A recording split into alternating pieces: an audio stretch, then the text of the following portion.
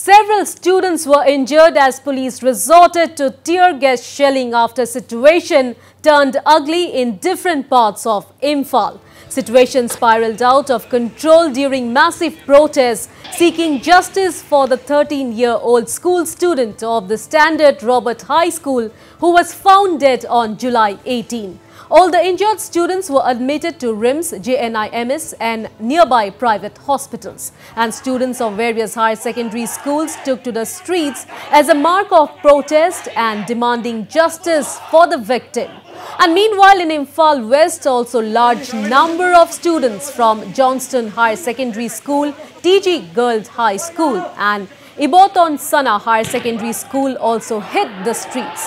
And meanwhile, women were also seen protesting against the death of the student under mysterious circumstances.